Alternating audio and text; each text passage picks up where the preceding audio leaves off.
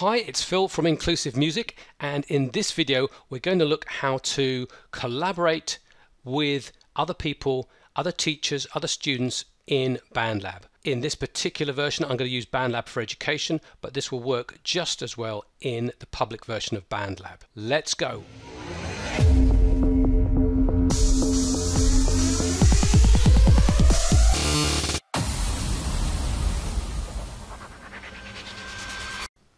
So I've recorded or put together a Latin house tune of just 16 bars and built it up like an introduction.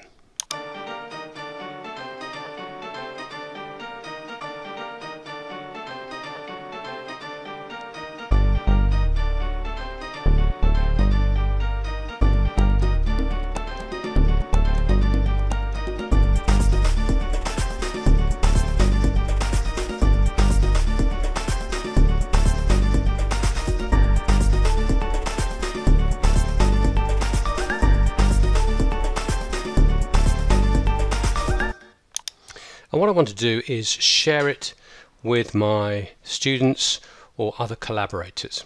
So the first thing I'm going to do is save it, and that's saved.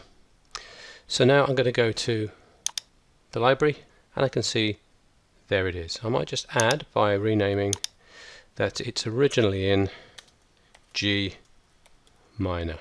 Now to exit my library I'm going to go up to BandLab For Education here, one click.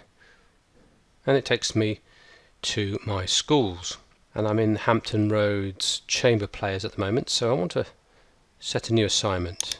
Start here, that's the name of the class, and create a new assignment. Let's call it Improvise Over a Backing Track.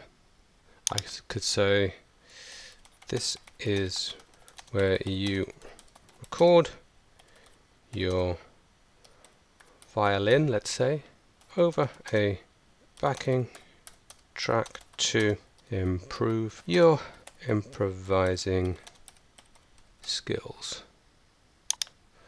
Okay, now this is where I attach that Latin house track. I'm going to go to the library and I can see that this is the Latin house 16 bars which I've just recorded. So click on that and attach to the assignment. I can now decide which student group has access to this assignment and can play together. To foster collaborative learning, assign your students to pairs or groups. So create student group. So we'll have student me. I'll add one more student and then publish the assignment. So this is me as a student, Felix, and I'm in Hampton Road Chamber Players, and I'm going to go to Start Here. Here I can see the new assignment, Improvise Over a Backing Track, and as a student I want to start the assignment. Click on there and click on Teacher Assignment. So there is what my teacher set me, and the idea is for me to play over here. So I've listened to the track, I've practiced with it, and now I'm going to record my improvising over it. Up to the red recording circle, and here we go.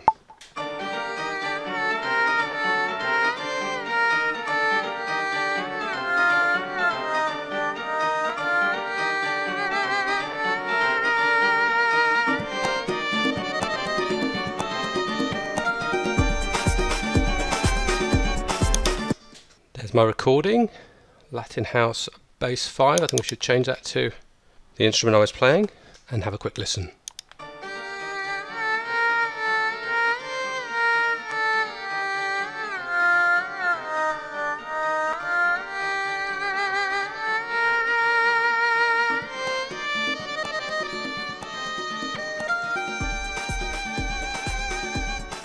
I'm going to save that, make sure I don't submit it, but save.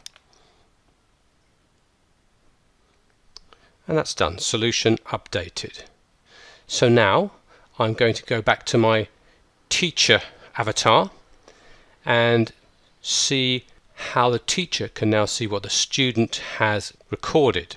Now what I need to do as a teacher is go to the assignment here, go down to the assigned to 3 students and click there, and I can see that 2 students have been assigned it. They haven't done anything yet, but this one, which is my student avatar Felix, has this in progress. So I'm going to click on there, and now if I hover over there, I can open in the mix editor and see what my student has done. Okay, that looks fantastic. There's the instrument they've played it on, and here is a recording, so to listen to this.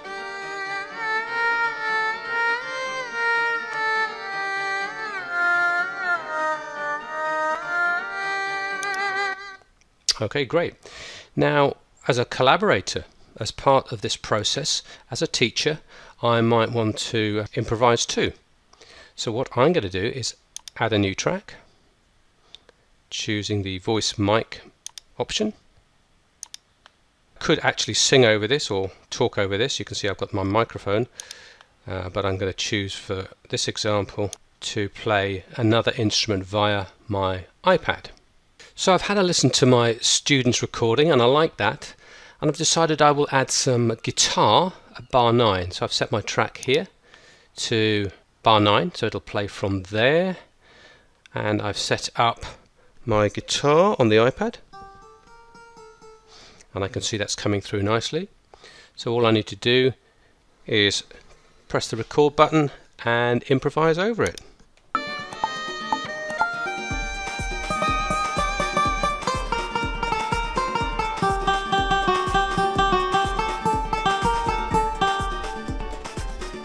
There's the recording, and let's have a listen.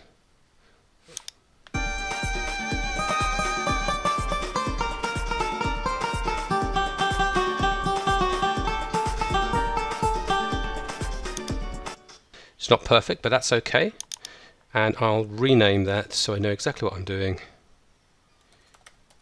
Teacher guitar, and save the draft. Solution updated.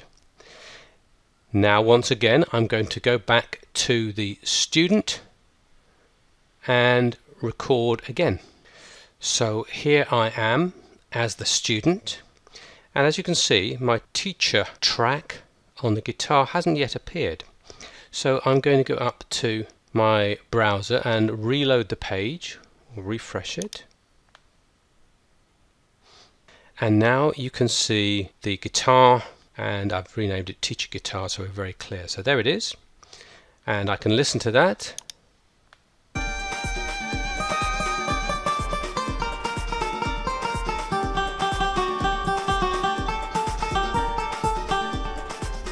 Let's say as a collaborator or a student, now I'm going to add something else.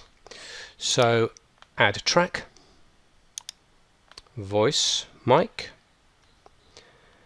and if I go to this icon here, I can use my microphone to pick up a traditional instrument, or what I have been doing, because it's easier and the better quality at the moment, is to go to the iPad. Let's find a different instrument. This time I am going to mute my first track as a student and my teacher's track, and concentrate on doing 16 bars of my new instrument, the pipa. So I'm ready to record. Press the red circle.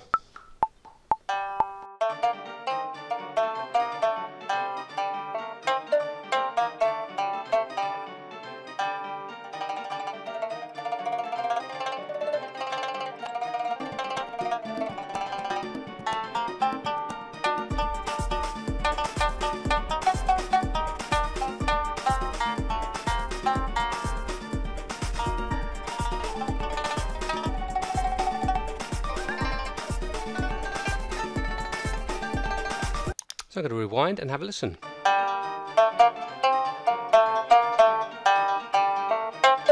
It's a bit loud, so take the volume down.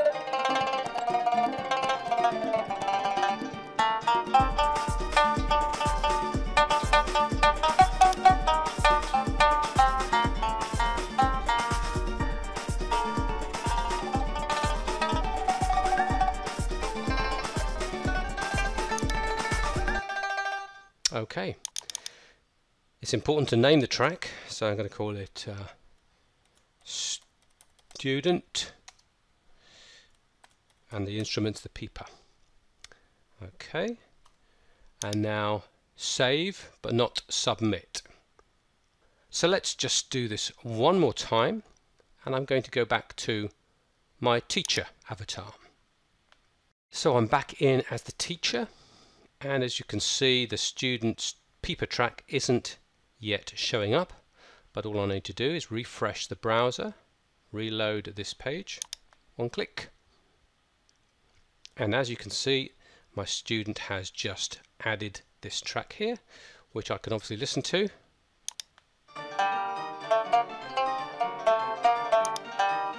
Great. So one more track then. I'm going to mute that. And this time, for interest's sake, let's add an instrument. Add track. And I'm going to go for a MIDI instrument within BandLab itself. So my piano's come up.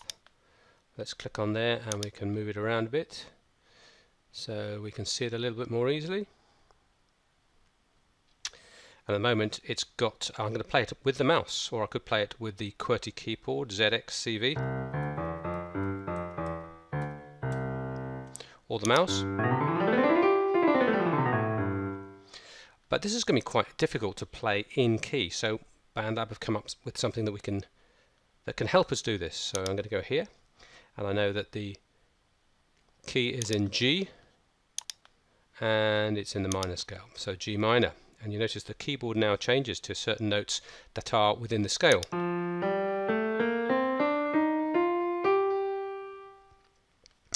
Let's go up a few octaves.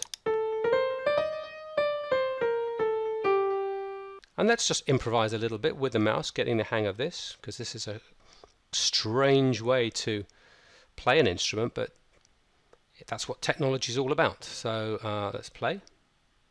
Rewind.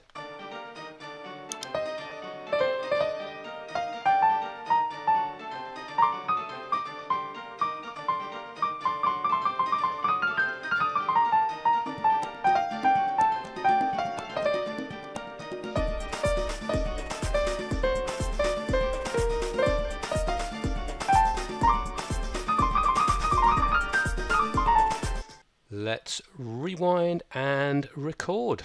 Here we go.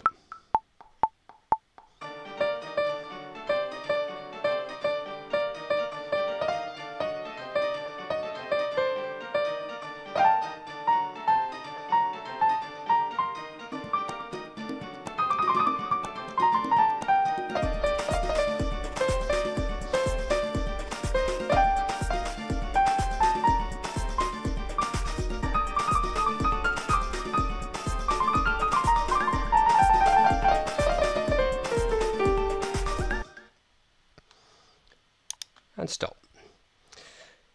This time it looks a bit different because what we've actually recorded is not an audio waveform with a microphone, but a MIDI file with the inbuilt keyboards, and we've got hundreds of sounds to choose from. Let's have a quick listen.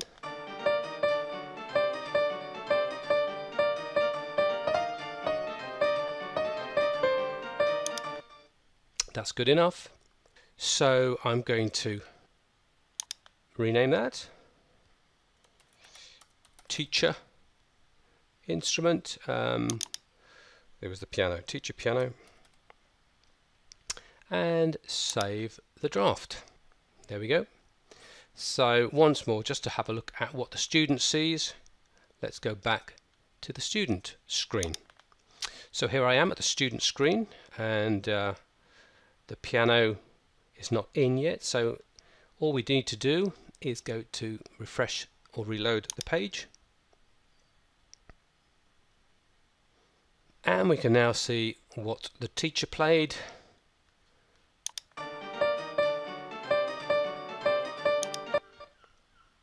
And the beauty of it is that both the student and the teacher can edit the changes. So for example, That was the teacher played that piano. If I double click on that, I can actually look at the MIDI notes